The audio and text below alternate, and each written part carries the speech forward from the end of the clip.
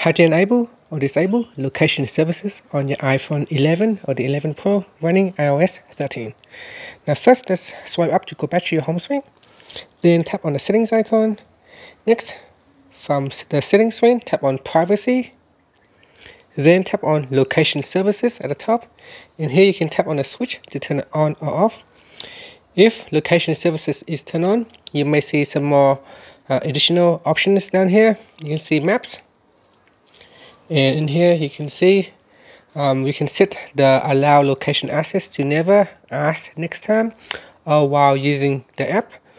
So whenever an app is trying to use location services, it may need to ask you, or it will automatically use location services if you allow it to use while the app is using.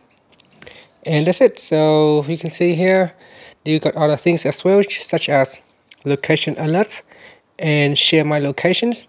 So you can tap on that, and in here share my locations, you can use that to share with your family or friends as well.